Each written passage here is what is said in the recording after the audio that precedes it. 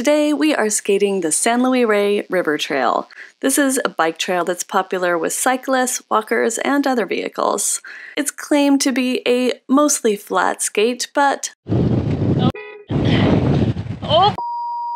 I beg to differ. This 9.5-mile path is in Oceanside. We started at the eastern entrance so we could tackle any headwinds while we were fresh and strong. This parking lot is at North Santa Fe Road and Highway 76. It's pretty tight, but there are several more access points all along the path. Knowing that this would be an endurance skate of at least 18 miles, Megan, Nicole, Steve, and I arrived with plenty of water and clean bearings. This trail starts off with some gentle hills and some nice pavement quality. It cuts through a neighborhood for the first mile or so. You'll actually skate on the streets through a neighborhood for a couple blocks, but you'll see the signs to get back on the trail. We did encounter some dogs. But overall, it wasn't an issue. Sorry about that. This next section pretty much sets the tone for the next 7.5 miles. There's blacktop, interspersed with several underpasses. So the blacktop is like your usual street, kind of rocky and textured. It's rough but good quality, with no holes or cracks.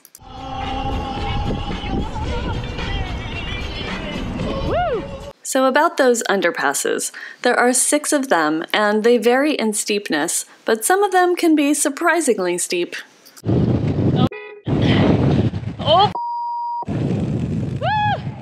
This one definitely caught me off guard, and I had a close call.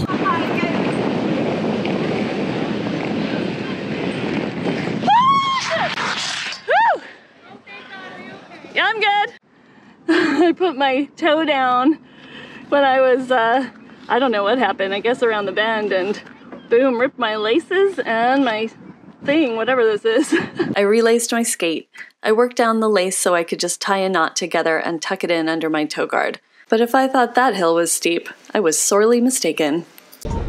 For the most part, this trail is long and straight with plenty of time for goofing around and chatting. Hi, Nicole. Hey, Debbie. So if somebody invites you on an endurance skate, what does that mean to you? So that typically means to me that we're gonna do roughly 6 to 8 miles. We're gonna keep a much faster pace.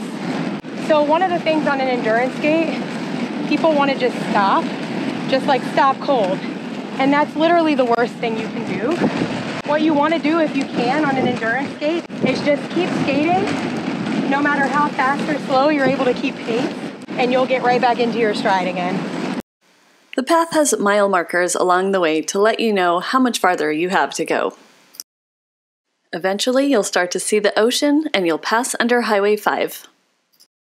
Take a right at the fork in the road, and you will approach what I will affectionately call the ramp. Without my friends, I may have turned around right here. But they gave me courage, and I went up that thing anyway, knowing I would have to come down it pretty soon. Finally, we arrived in Oceanside. We stopped for a skate maintenance and snack break, too. You know you're an athlete when you can eat clam chowder halfway through a 20-mile skate. Well, so we meet again. Let's see Steve, who is a true master, conquer this hill the way it should be done. Backwards, until he reaches a point where he can finish it off and turn around and go down. Nicole gives it a little test, and when hitting the steepest part, decides to take a little breather. And then she goes for a second attempt. Then she remembers that I asked her to spot me, so she comes back up to give me a helping hand. This may be sped up by 5 times, but I got down that hill in one piece. But wait, there's one more person who still needs to come down. Oh my gosh, Megan did this on her first try while filming. That is amazing. The skate back was great. We had the wind at our backs, so it felt a little easier, but still, the meaning of the word endurance skate certainly set in, and we were happy to see some familiar territory again. Phew! All right, let's cross the finish line. Here's the finish line. Together. Still smiling. All right, we're doing it. We did it. Oh! Woo! Yeah. Oh man. So all told, we skated 20 miles that day. Nicole and I felt it was a good idea to get a good stretch in. 2 days later, and I am still feeling it. I wouldn't consider this a leisurely skate by any means, but if you're training or if you really want to work on your endurance, this is awesome. If you'd like to check out more places to skate in San Diego, follow me on Facebook, Instagram, or YouTube. Thanks!